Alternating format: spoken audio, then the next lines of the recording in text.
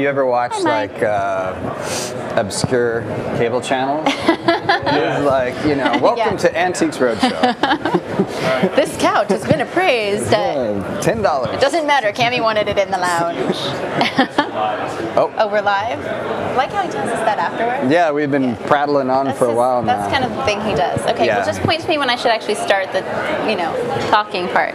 I'm ready to go? Whenever I want to? And whenever you want to. Okay. She always makes me get very goofy. He always says he'll edit this part out, and then he never does. And then he edits all the other stuff out. He just uses this part. Okay. Good morning. We're live from OS Bridge Day 3, and I'm here with Mayor Sam Adams. I'm Cammy Chaos. I forgot that part. I don't know. You guys know that. The You're smart watching yesterday. And lovely Cammy Chaos. Oh, thank you. I paid him to say that. No. You were here giving the keynote this morning. Yeah. You gave a keynote last year as well. Yes. Do you have a thing for open source? I have a total fascination and enthusiasm for open source. I think that the talent that we have here in the Portland area is second to none on a lot of levels, but especially in the area of open source. We do have a great pool of open source. It's the whole open source capital of the world. It is. It is. We are the open source city and region of the world. So it makes sense that when it comes to technology and software, that would be our strength. But it's not just that technology and software are open source in Portland. Your administration has made great strides and tried to make sure that we have more of an open city and that we have more of an open source platform here. Can you talk a little bit about that? Well, I think my efforts at making Portland much more open source, transparent, real time, more accountable, builds on, I think, the values and the traditions that this city and region have long held. What's held us back from more is sort of the barriers of not having the information, the barriers of not having the platforms and the technology necessarily to really take full advantage of this value of transparency and openness that we have as a city and a region. And so, you know, based on the feedback that we've gotten from the software industry, you know, we went to town this past year, making our, you know, a larger set of data points available to the public than any other region in the United States. Backing that up, though, with more funding for folks that are doing software development to be able to do their work and then scale it up, having the resources to take it to market, scale it up, having the city of Portland be a first customer to help folks work out the bugs, you know, in their initial sort of launch of technology, and then our Portland 10, the sort of where we match not only resources but then the best minds specific to project, you know, the actual development of projects to match folks up with the best mentors that we can find. I'm really excited. I mean, this is the public-private partnership, and it's very grassroots, and it's exactly what I wanted to see happen when I ran for mayor. So I'm really excited. Okay. So let me ask you one more question. It's kind of a chicken or the egg thing. Do you think, what came first? Do you think that Portland kind of became a hub for open source because of the way of life that we have here? Or do you think that Portland's adopted that so much because we had so much talent? I think it's a little of both, but I have to say that I think it's in our DNA. I mean, you know, this is the place of, you know, clean government. This is the place of planning, which is fundamentally about, you know, setting public goals and then reporting on whether you meet them or not. You know, that's very sort of upfront government, very open source kind of government. So I think it builds on our tradition, and we get to attract people that have those kinds of values, very talented people, and then they in turn push us in really positive and constructive ways to do more. Then we open up more and they get more ideas and push us more. I think it's this great symbiotic, very positive symbiotic, positive relationship. But fundamentally, you know, it's about the folks behind us. That's where the ideas come from. The best ideas are going to come from folks like this. Now, at this time of the morning, I've learned that this is not like a morning industry. I had a 7:30 breakfast. You had a 7:30 breakfast? I'm up, and with other people who were in the room. A rare exception. You know, I started my remarks by saying it's okay if they nod off, but please don't fall out of your chair. But, you know, it's the talent behind us that drives innovation, and our job, my job, is to support that in any way that we possibly can. You're doing a good job. Well, thanks. right. Well, thank you so much for joining us. I'm going to let you get about your day. But You betcha. Thank you so much. Thanks for all the work y'all do. Bye. Hi, welcome back to OS Bridge, Day 3. I'm Cami Cass, and we're here with Mark Greinke, CTO, Chief Technology Officer of all of Portland. The city of Portland, the fabulous city of Portland.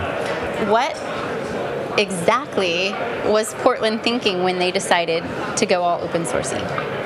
Well, I was lucky enough to have participate in a very interesting conversation with a gentleman who's the former CTO for DC. His name is Vivek Kundra, who actually happens to be the CTO for the Obama administration right now. And he actually explained to me what they were doing in DC, their original Apps for Democracy contest.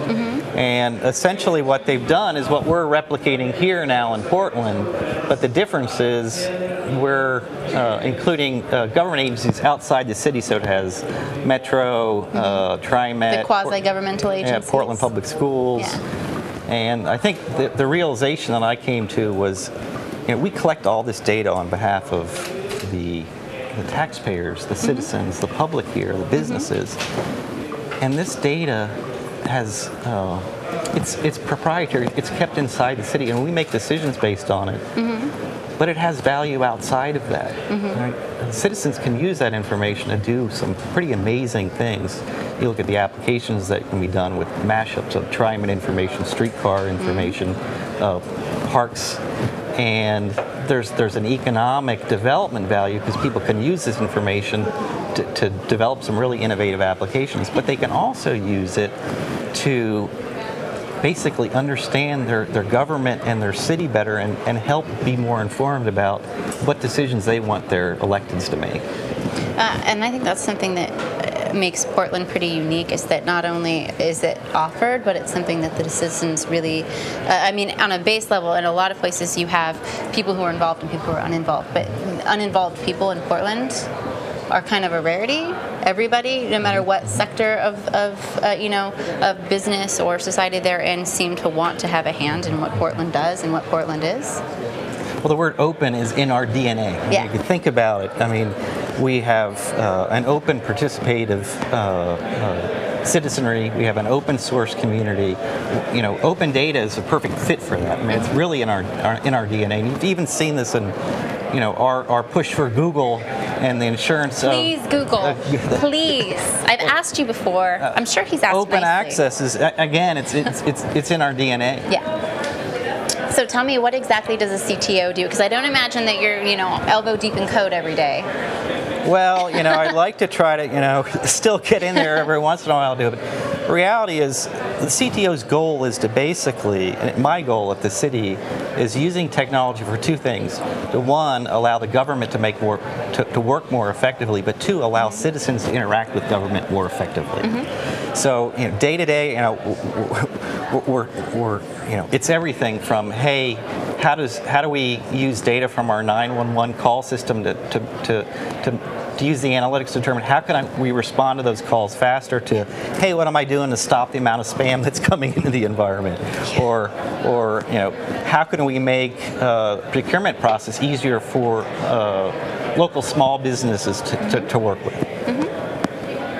So you're the overlord of all the little. Do you don't like it when I use evil, diabolical terms like overlord? It's not helpful in interviewing often. You're the overseer of everything that collects. Basically, we manage all the technology for the city government, with very few exceptions, but it's everything from the system that does your responding to 911 calls, the law enforcement, the fire records management, the sewer, all the pay parking meters, all that data comes through the city of Portland, and we do our own credit card processing. It's really everything that you can think a city government does, and how do you automate that? That's what I'm responsible for. And I really came from the ground up, from the troops, so I have a really good understanding of what the hands-on needs are, but I also came from the private industry and understanding that we're a service provider, and that's our number one goal, is to serve our customers, particularly the citizens.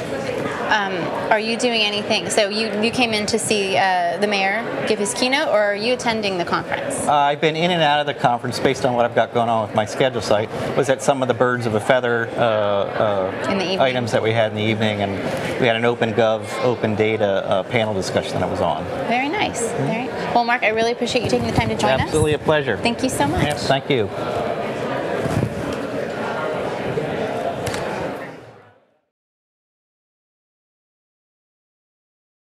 For-profit companies can do a better job of upstreaming their patches to open source projects. And then there was a lightning talk that I gave about an anthology called Thought Crime Experiments. So I want to ask you about the for-profit companies merging their patches, because I think open source is kind of underused in for-profit companies. I mean, it's an easy solution for a nonprofit because if you can find the technological help to implement it, it's an easy solution because you're not worrying about the licensing issues and you're not worrying about the cost involved for the most part. It's a lot easier for you to find a way to maintain, but for-profit companies tend to shy away from it. Well, in some ways not, right? I mean, for-profit companies, like anybody else, like nonprofits, try to use the best tool for the job. And so much of the time, the best tool for the job is something that's basically best in class, like WordPress or Apache or something like that. Go WordPress? Are you a big WordPress fan? WordPress girl, yeah. Well, you know, and there's a good reason for that, right? It has a terrific ecology, and every real ecology, every really strong set of stacks in an industry or in a sub-industry has open and proprietary bits in it. Yeah. I mean, there's some that are just open, but you're not going to find anything that's incredibly awesome where there's only proprietary bits. There's always a mix. And one thing about that is a strong ecology requires that there be people thinking pragmatically about keeping a usable upstream. Because if you just grab a code dump from somewhere, like let's say you're building on top of GTK because you're a device manufacturer and you just take GNOME and then you just mod it endlessly so that it suits whatever your needs of the moment are, then you're stuck, you've forked, and you're just pointlessly causing more trouble for yourself in the long run, because at some point you're going to want some of the fixes that have happened or some new features. But the fixes are going to break what you've done. Exactly. So if you take a little bit more time in the beginning, or I should say along the way, to do some good engineering and take care with your total cost of ownership, then you'll be happier in the long run.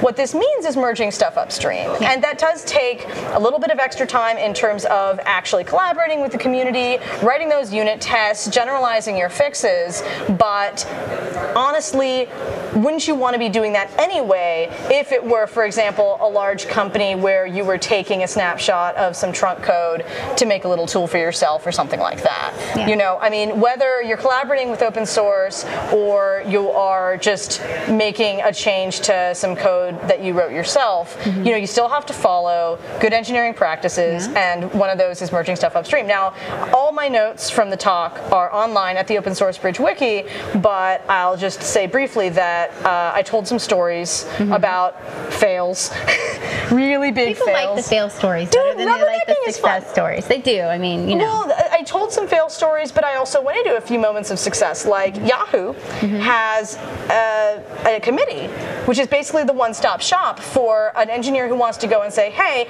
I want to either open source this project entirely, or I have some code that I want to contribute back to an existing project. And so this committee started off very fail, because it was just lawyers and they would go endlessly through rounds with you and nothing happened. But now it's iterated to a point where it's a much quicker process. There's lawyers and engineers on this committee, and therefore everyone can understand together, all right, pragmatically, what does this mean? How much time is this going to take? What is the actual legal ramification of this? What is the business ramification of this? Are we going to enhance our business interests? Are our business interests going to be sort of neutral and non-affected, or is there any actual negative effect on our business interests from upstreaming or open sourcing this code? And I talked to JJ, John Javed, who is currently of eBay, but who used to be of Yahoo, and he said that it basically is now a pretty good process. So obviously, like so many things, you prototype it and then you iterate it. And so I did say that story a little bit, but I also told a couple stories of fails, and I talked about sort of the four major categories of obstacles that for-profit companies face when they want to upstream some new code, when an individual engineer usually wants to upstream What are those 4 bullet points? Could it be that you want me to go through the thing that I said I was going to go through? We just had mic fail. Oh no! It was lovely. It's not the mics we're using, so it's all good. But I appreciate like the practiced segue. Boom! Yeah. Wait. No. So what are the Wait, four bullet I just points of what ruined it the was? sprezzatura of the It's whole okay. thing. Sorry. It's all right. I like the. You know, Sure. it's cool. And so one of them is legal, just the legal stuff of people not being sure what process to go through. Another thing is external to the company. It's basically the individual projects sometimes have strange or non-existent community management and therefore don't really interface well with contributors as a whole, including contributors at for-profit companies. And there's copyright assignment issues sometimes, like if you're the FSF and you require, as I understand it, that people not just license the code to you, but give you copyright when they contribute code. Yeah. That's going to be a little bit more difficult to get. And, you know, that's something that I didn't stress too heavily because, you know what, those are other talks. Yeah. So I've talked a little bit about legal, I've talked about the external floss issues, and then there's the sort of floss culture at the company. You know, I gave a story of a company where technically they had open sourced a project, but they just thrown it over the wall, and they weren't really thinking internally of it as a project where they should be including the community in their improvements and the contest to improve the product, stuff like that. So developing a floss culture, I gave some ideas on that, and then you know, in the short and long term, there's time in project management because it takes a little bit more time to do it right. So how do you get that time? I gave some tips for how you could advocate for that or how you could schedule it in and how to make that decision of, you know, here are some checklists of things to think about when trying to figure out whether taking the extra time to open source this or to contribute it upstream enhances the company's or the project's interests in the short or the medium or the long run. You can usually, I mean, the reason why you want to do it... In the short run, not so much. In the short run, boom, you get it done, but it's later on that it becomes arguably, beneficial. yeah. I mean, there could be situations where it's the short run feasible, but you're right. Usually in the absolute short run, it's a little bit easier to do the workaround. But certainly in, it could be that this will enhance the quality of your product in the long run. It could be that this will make it easier to add new features. It may be that in the long run, it will save your company time and money. You know, so I have sort of a checklist there. Obviously, if you go through these checklists and all you can think is, the only reason I want to upstream this is ideology and sort of a completist's passion for nitpicking, you know, maybe you won't be able to sell that to your company, but most of the time you can find some way to help your manager understand why you're doing something. But even better than that, if you can get some buy-in from someone way high up who can, you know, butt heads with legal counsel if necessary, and that person basically says, sure, I have your back, go ahead and do it. Especially if you're an engineer who's already on schedule, you know, you're already getting everything else done on time. You know, sometimes that kind of low-key approach also works. So I hope that I demonstrated a range of how you can approach the issue, and there was a good conversation that got started there, and I hope it continues, you know, today in the unconference, in the hallways, and online. Well, tomorrow will be the unconference, and I'll be interested to see if anything comes to that. I want to switch modes really quick. Sure. You're the first person. Last year at OSBridge, when I was doing interviews, one of the big things was the geek feminism and women in tech. Sweet. It was huge last year, and I think part of that was because it was the first year of OSBridge, and the founders are both women. Well, what time of year was it? Was it this time of year? Same time of year. Well, then it was also, you know, last year, right at OSBridge, you know, it was... You know, I think last year was a big year in terms of people coming to realize issues around women in tech. And it was right after, I mean, probably the same things were stirring in the water and in the air that led my colleague on Geek Feminism, Kirley Robert, to give her talk standing out in the crowd at OSCON. And, you know, you really Was it the unicorn talk? It wasn't the unicorn talk. Do you think they know what we mean? Well, we had a long discussion about it last year. Go back and watch my interview with Maria from last year at OSBridge. She defined it very nicely for us. Yeah, I'm not go. We'll link it or something. There'll be a link when this gets posted. I can't help you if you're live. Just, you know. Now you know what you should do. You should also advise them if there's any open source plugins that they could add to VLC to make us look like we have unicorn horns. Sparkle Pony. Also, did you know that Portland was built on a unicorn burial ground? Is there also Gullible written on the ceiling? Yeah, no, that's one of the popular mythologies of Portland. Okay. That's what the geeks like to say. In Portland, no, I'm not actually didn't. It sounds like I made that up. It really does. It sounds like I made that up, but I actually did Is this not make improv? that up. Should I be yes-anding I here? did not make this up. Just go out. And also, we've got Marshall Kirkpatrick, and he is like hugely obsessed with unicorns. And he's in Portland. I am unaware of this alleged unicorn burial ground. Yeah, no, you need to just Google it. Well, I could Google it. I could also Google conspiracy theories that say well made of lizards. That's true. So, you know, something will come up either way. I'm fairly certain it will. But speaking of unicorns, there are no unicorns here. Actually, no, there's racial unicorns because it's a pretty bad group in terms of racial and ethnic diversity. But it's Portland. Well, Portland is very white. I have only been to Portland a little bit, and I have gotten a little bit of that impression. It's super white. But since this is a regional conference and it is drawing some people from the Bay Area and Seattle as well, you know, I was kind of hoping, honestly, also, you know, to be frank, even in tech conferences where there's a lot of white people, often there's additionally, you know, some proportion of Asian Americans. No, not so much. Well, not. Well, let's hope that that's something we can work on next year. Yeah. All right. Okay. So we've got the more women. Now we need a more diverse cultural experience. People. Absolutely, because you know when you think about issues like accessibility and marketing, we do have a woman here that covers accessibility. Oh, that's Where's great. Callie? You should meet Callie. I work a bit with the GNOME project, the GNOME desktop environment. Do you want me to explain to them what it is? No, I think we have someone else coming on in a few minutes. Oh, great. But sure. Maybe, but anyway, GNOME cares a lot about accessibility, and so that's one of the ways that I've made that link in my own head of, you know, it matters what we do. Yeah, it matters what we do to reach out, because otherwise how are we going to take over the world if we can't help take care of everybody? We have to take care of the world very carefully, one step at a time. Thank you so much. It was so nice to meet you. You too, Thanks for Cami. coming on. Sure, and have a great time.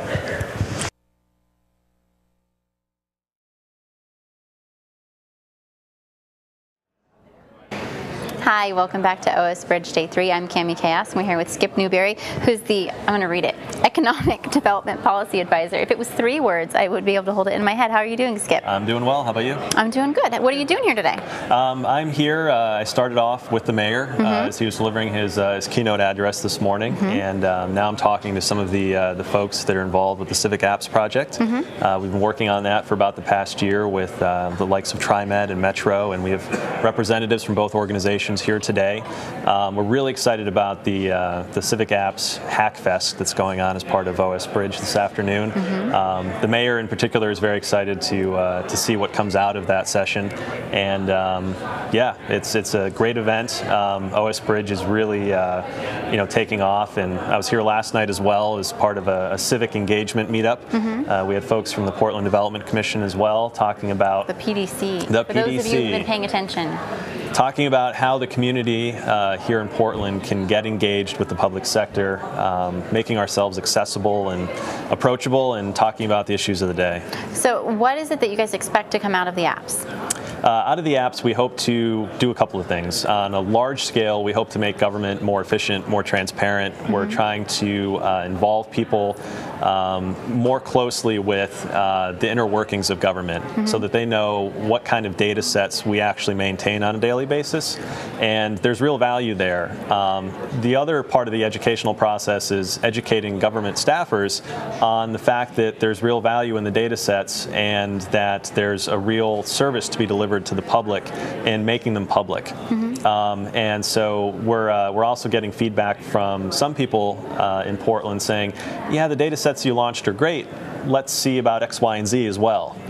So we hope to add additional data sets as we move forward. So the more you guys start out with, the more people go, wait, but this is cool too, this would be fantastic. Exactly. Is more, I mean, does that come out of something like this when everyone gets together and starts to sit down and look what there really is? Yep. Yeah, I think a lot of the great ideas have come out of informal gatherings, meetups. We had an idea meetup last week. We had a number of people who were here at the conference in attendance, and some of the things that came out of that were like the Portland API that was discussed earlier here today. Great idea. The concept of allowing people with their mobile devices to actually post an idea to the Civic Apps website is something we should have thought of originally. But once again, great idea, came from the public and is likely to be adopted at some point in the near future. Well, the government is supposed to be of the people, so Exactly. the more stuff is coming from the public, the more we feel like we're involved, which is a good thing. Exactly, and I think that here in Portland we have just an amazingly high level of public engagement. Of all the cities I've lived in the country, Portland is unparalleled in that regard. And sometimes it makes governing a little more difficult, a little more cumbersome. You have to jump through some more hoops. It's like ruling a bunch of headstrong children. Exactly. Yeah. But then with things like Civic Apps, it's like, wow, this is what's possible when you tap into all this positive energy around people wanting to get involved in government and share their ideas. So where do you think it's the I asked the mayor something similar, but it's the chicken or the egg. Did Portland being so open draw this community in here? I mean, we have a fantastic open source community, not just in terms of technology, but in terms of lifestyle and community as well. Do you think that people are drawn here because of that, or do you think that it's just what our citizens make the city? I think it's a little bit of both.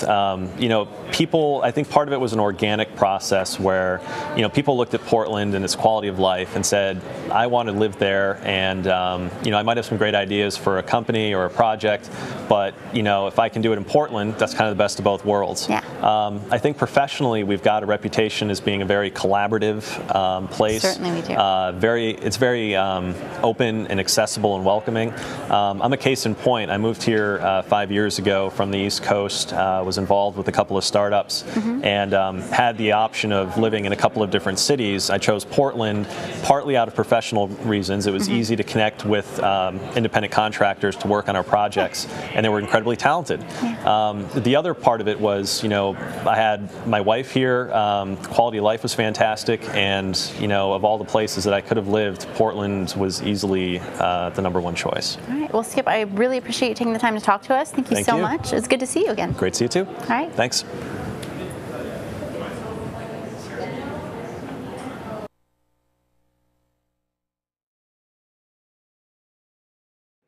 Welcome back to OS Bridge. I'm Cami Chaos, and I'm here after lunch on day 3 with Peter Krenesky. And we asked you to come by for one very specific reason, but you might have other things to talk about. You created the Android app, the schedule app. That's right. No one said, hey, Peter, we need an Android app. You just were like, oh, crap, they need a schedule. Yeah, just one of those things. I was sitting there one night and thought, hey, that would be really cool. And, I poked around on the website. I didn't talk to anyone at OS Bridge. I just poked around the website, saw, that they had the ability to give me the data. Is an API or something? API-ish? Yeah, originally they just had a iCal file, which is, a data file with a calendar in it. And so I pulled that down and made a little demo and said, hey, look at this. Do you like it? And Selena was extremely excited about it. So they like calendar stuff here. Yeah. They really do. That's not a joke, they do. Audrey does Caligate, whatever. You people on the camera, I don't know what to do with you. Sorry. Yeah. They're rude. It's okay. You go ahead.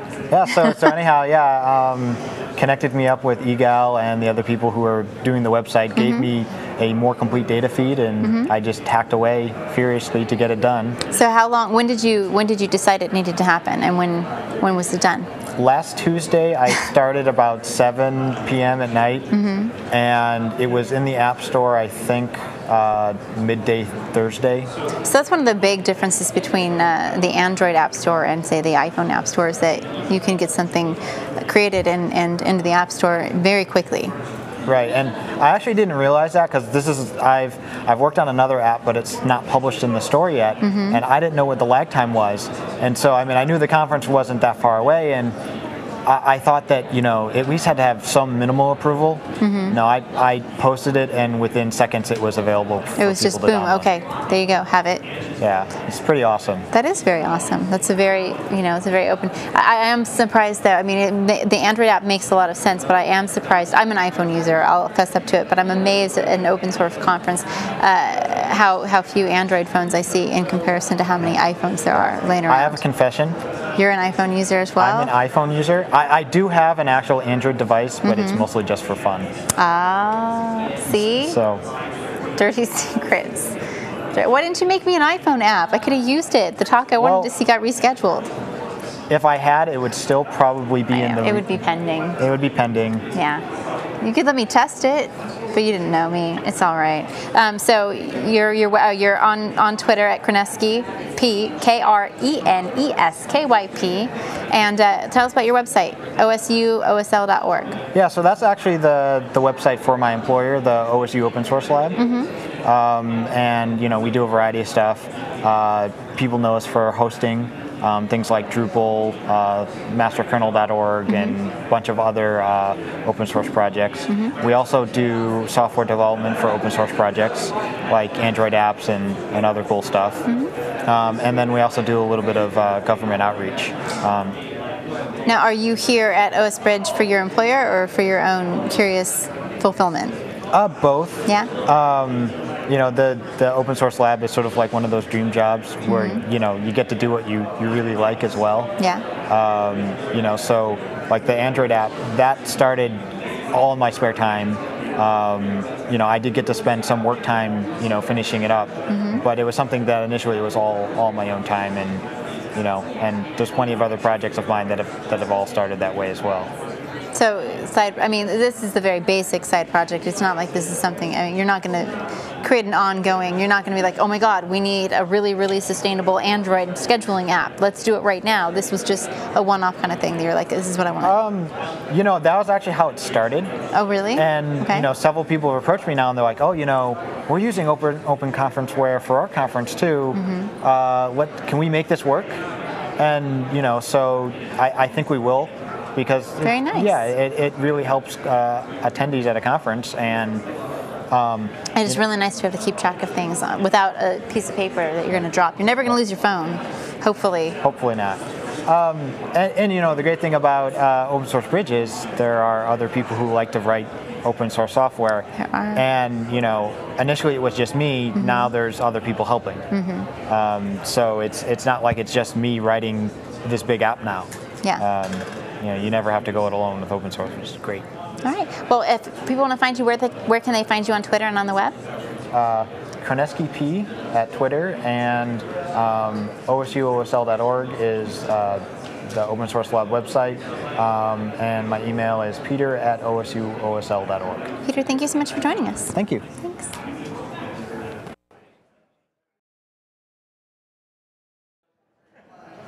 I'm noticing that he didn't. Oh, there's the point. Thank you, Cody. Hey, I'm Cammy Cass. Welcome back to OS Bridge D3. We're here with one of the founders, Audrey Eschright, and a very, very special guest. Say hello to Creepius. Oh my gosh, Creepius, you're the cutest little bear ever, aren't you? I see that you don't have red embroidery floss for teeth, but you do have something. Where, Audrey? I'm talking to a puppet. Yes. Hi. Oh, you're so cute. Look at your little ears. Where did Creepiest come from, Audrey? So I'm doing a talk called The Fine Line Between Creepy and Fun. And in the course of working up material for this, I decided that Facebook had sort of a creepy teddy bear aspect to it. Yes. And so I drew that, and then at some point that seemed to need a hand puppet. Yes. So there we go.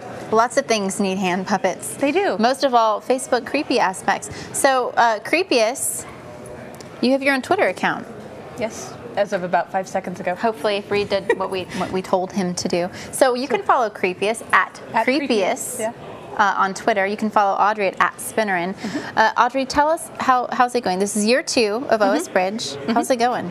I don't know. It seems to be going really well. I actually, after being so involved in all the organizing planning last year, I'm just a volunteer this time and a speaker, and that's pretty awesome too. And I'm having a really good time. Do you like this venue? I noticed that you weren't. You didn't look stressed. Nice. You didn't have the.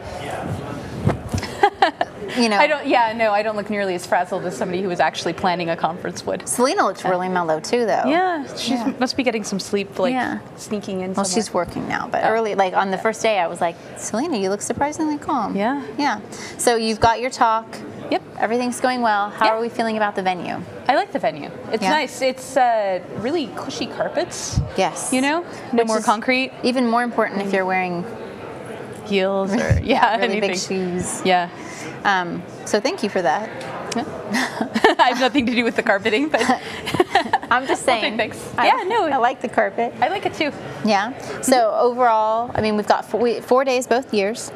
No. Or am I wrong? Was it 3 days last year? I think we did 3 and then 4 this year. Okay, so we've got an extra day. 3 days of scheduling, 1 day. Yeah, maybe the same number of talks, but spread out a little bit more. Because last year people felt like there were just too many competing things at the same time for them to get to what they really most wanted to go to. So it's a little bit more spread out. There's still a lot of overlap. Amusingly, I am actually talking at the same time as the Facebook operations team, and so we will not be able to hear what each other have to say. But my talk's not just about Facebook. It's actually about creepy situations across social software and how developers can control whether people are having fun or having creepy things happen. So give me an example of a creepy situation across social software. Well, one of the aside from this adorable little problems is that when you're posting messages publicly and you can be friended by somebody and not have to approve them back, then you can have people that maybe you don't get along with so well, and you could block them. But it's like Twitter. Yeah, like Twitter. You know, you might block them, but it might be your boss, and you feel kind of awkward about that. So, you know, you're not sure whether they're actually paying attention to everything because they don't reply to you. You know. Yeah. So, I mean, that can be a pretty creepy thing for people. Yeah, it can be. Or in Foursquare, you know, sometimes you check into a venue and you think only your friends are paying attention. But I've talked to people who say, well, my ex keeps showing up. And Foursquare is the one venue where I'm kind of like, I'm like, there are days that I'm kind of carefree, but there are days that I don't know you. You can't follow me. Yeah. No. I mean, on Foursquare, if I don't know you and I haven't like sat down in person and had a drink with you, I'm probably not adding you. Yeah, because there are days that when we were in Austin, I was more amenable to people following me. Oh yeah, because you had all the extra. Because it was like, you know, we're in for Austin, the conference we're doing and stuff. It's fun. If they're a Portland person, then you figure we're all out of town together. Correct. But then you get home and you're like, crap, these are all these people I don't know, and you're following me on Foursquare, and now you know my every move. Yeah, and that is creepy. My kind of every move. He likes that. I know a lot. You do. You know? Yes, you do. So I think that's Creepy Bear's goal, is just to encourage creepy behavior. Yeah. You know, by finding all those little places in the software where, oh look, I can do this now, and yeah, he gets excited. So if that was his mission statement, it would be, you know, to be to creepy expose where the no one has been creepy before. To expose the creepiness inherent in social software. Yeah. All right. Well, it's a hell of a look you've got going there, Creepiest. Yeah. All right, Audrey, I'm gonna let you get ready for your talk. But thank you so much for joining us, and thank you so much for bringing Creepiest on. Thanks. All right. Bye, guys.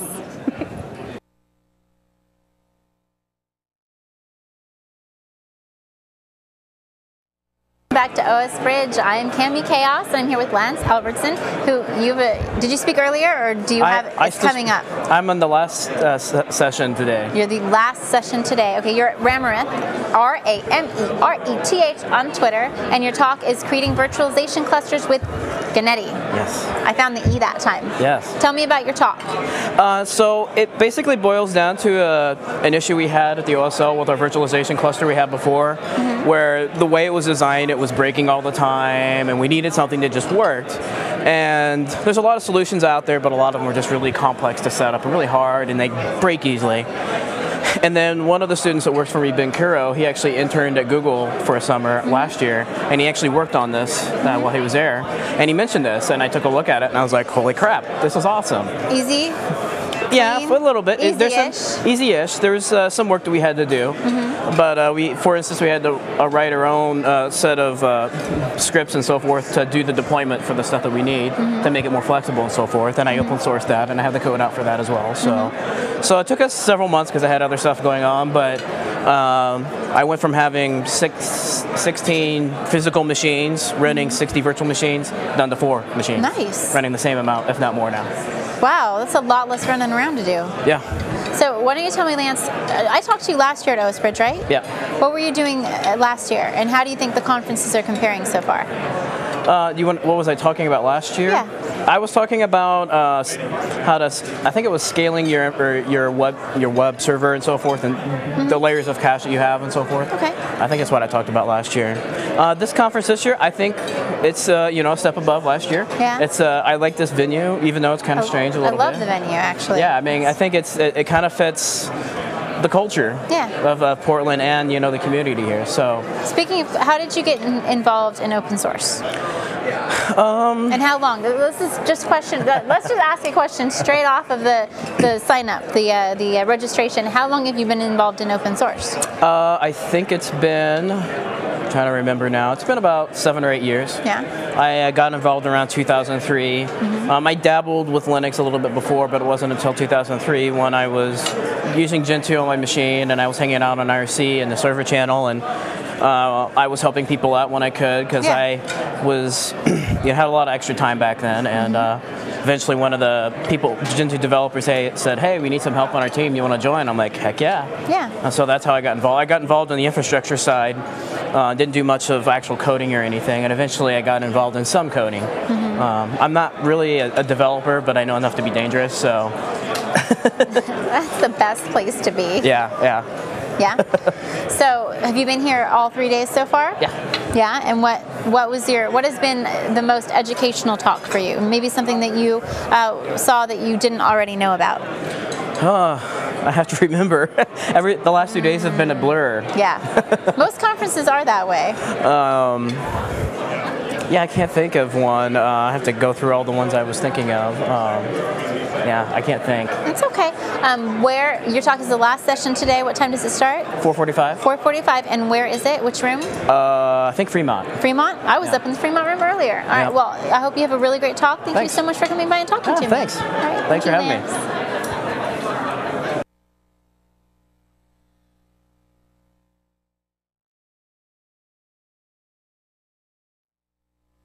You can open. Are you recording? Hi, welcome to OS Bridge. I'm Cami Chaos, and we're doing a commercial for the Startup Crawl. And we have a plan. For a limited time only, I stumbled that one. For a limited time only, you can join us on the Startup Crawl tonight at 6. And by a limited time, we mean all the way until 11 p.m., where we'll end up on the rooftop deck of Wieden and Kennedy. And how? And there'll be beer provided by Top Lister. Yay! And Marshall will be there. I sure will. I can't wait. I'm so excited. I'm really looking forward to it, and we'll all be there together. So you should come too. Yes, you should come too. To Kells, and then to Jan Rain at Puppet Labs and Urban Airship, even though it's actually going to be in Pi because they're too lazy to carry the keg upstairs. That's true. But there will be a keg upstairs. No, I heard that the keg, well, up on the roof. Because of Top Lister! But the Urban Airship keg is going to be in Pi. Oh, well. Yeah. So they don't have an airship for their keg? No. Isn't that sad? Urban Airship. I find you sorely disappointing, but you rock anyway. Apparently they actually have a blimp that flies around the office, not an airship. Isn't a blimp a kind of airship? No, it's Michael Richardson, MT Richardson will get on you about that, because a blimp doesn't actually have a solid structure. An airship has like a solid internal structure. All right, I will never call a blimp an airship again, MT, I promise. If you guys go to the Startup Crawl tonight, beer provided by Tab Lister. Ching!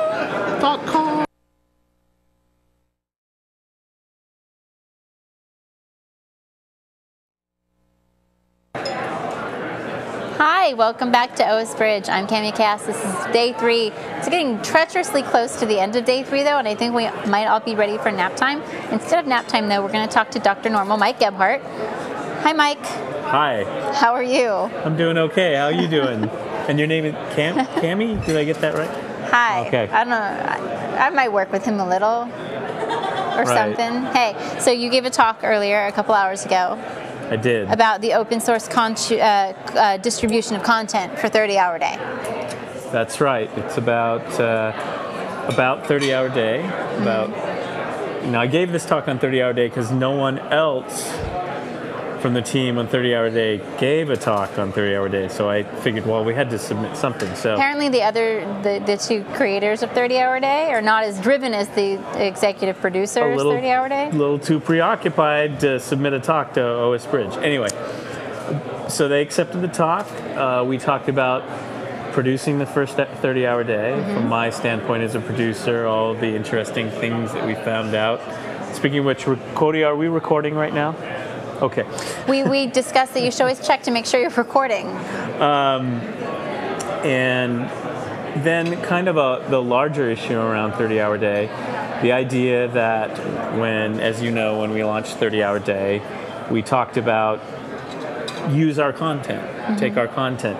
So embed the 30-hour day in your websites, pick charities in your local community, and use the 30-hour day event to raise money there.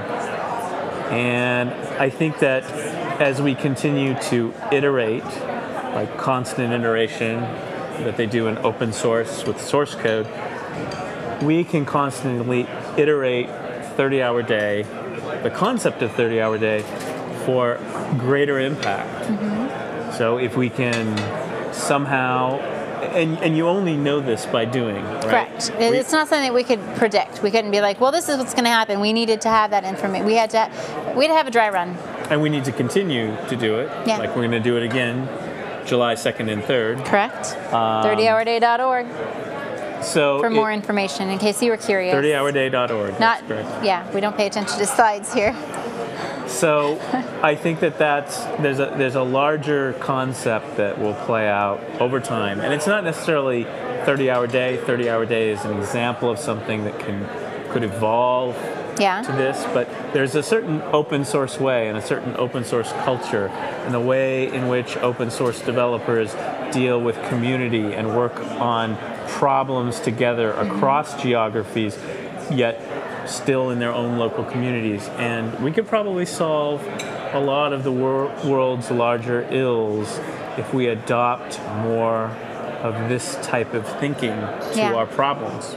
All right. So when you're not working on 30-hour day stuff, you have another show a new show. Oh. Or a reborn show, Which actually. Show? Your show. How many shows? No, your show. My show. Your show. I have a podcast called Crazy Talk. Crazy Talk. That's right. That's kind of It's just an hour-long-ish. An hour-ish long show on Sunday nights at 9 o'clock. Sunday nights at 9 o'clock. Where could they find that on those internets? You can find it at drnormal.com. And where could they find you on the Twitters? drnormal.com, at drnormal. drnormal.com. Yeah. And then Strange Love Live. Yes. Which is going to... We have some big things planned. It'll have a little bit of a metamorphosis soon. After 30-hour day. After 30-hour day. And Meme PDX. And Meme PDX. And OS Bridge. And Web Visions. We do lots of stuff. We do lots of stuff. We do events and we do shows. The first bits of Web Visions have already gone up on the net. Yeah, that was just like a week. I don't know. It was like the week before last. So the Merlin Mann's keynote is up there. Your interview with Luke Williams is up there. The community startups panel. So a lot of cool stuff. What else? I don't know. Is there anything else you want to tell the boys and girls?